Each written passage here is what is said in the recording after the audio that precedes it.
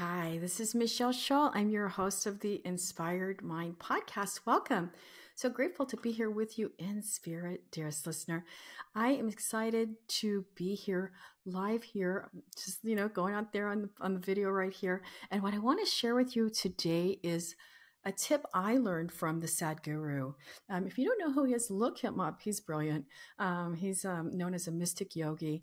And I did love to watch his YouTubes. I went through a period of time when I was watching his YouTubes in 2021 and 2022. And he had a wonderful suggestion that I practiced, and it worked like a charm, okay? It's called counting joy. So look up that YouTube if you can. And it was 5 suggestions on how to have a better year in 2022. And the one I took to heart on his suggestion for the suggestion was counting joy. So the way he describes it is, think of like your bank account or your money. We're always trying to save money, having a record of our money, build on that. Same thing with joy. If we start keeping a record of our joy and building on that, then we will have more moments of joy, and we will also know what brings us joy. So a lot of times in life, if we don't know what brings us happiness, how can we be happy? So the more we know ourselves, the better life that we'll live, the more spontaneous those circumstances that happen where joy just bubbles up naturally. So what he suggested was get a journal. Okay. So maybe you don't like to handwrite the journal. I personally love that because you're making the paper contact with the pen and you are taking action. It's a physical action besides just like putting it in your phone. It's a little extra step. It's like your own book on your life. So for that year, I had a whole year of counting joy, and what fun it was to go back over that year and see, some of the things that brought me joy, which I wouldn't have thought would. One was just hanging out under this tree in Vista where I lived at the time, and I named him Earl. He was this huge 100-year-old tree, and I'd love to just stand under Earl with my dogs and just look up at the stars and count them in the sky. And that was like one of my happiest moments of the day. And I was like, oh, I would never have expected that. Sometimes it's those find moments that are our own moments that give us joy that we would maybe not have recognized without taking Sadhguru's advice and taking a journal, making a record and building on your joy, knowing what brings you joy by just journaling it down, by making that record, by knowing how to find happiness a little bit more in your life, because this is it, right?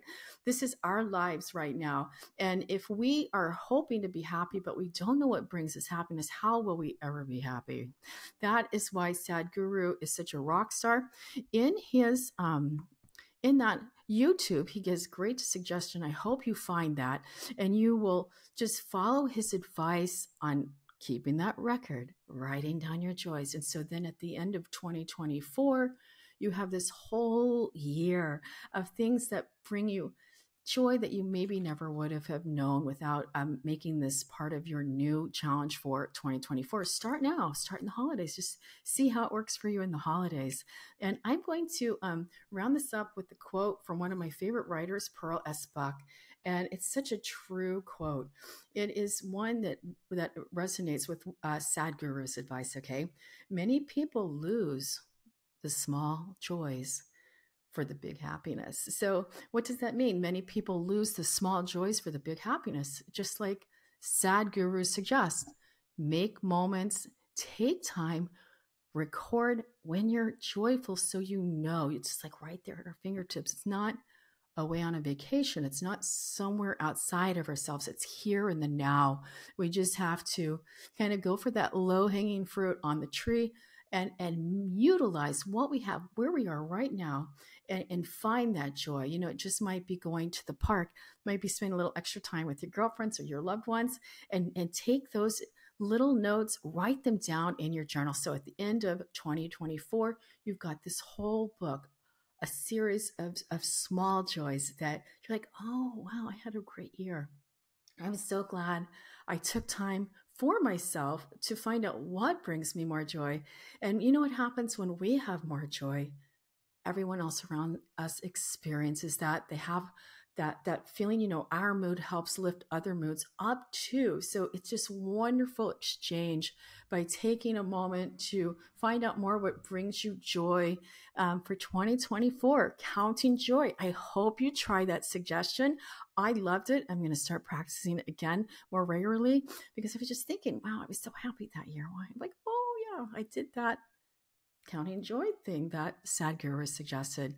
So, hey, stay kind, have an inspired mind. I'm so grateful to be here with you. If you have any questions, you can reach me at michelleschaal.com or here at my podcast. Take care. Have a great day. I'm out. See if I can figure out how to turn. There we go.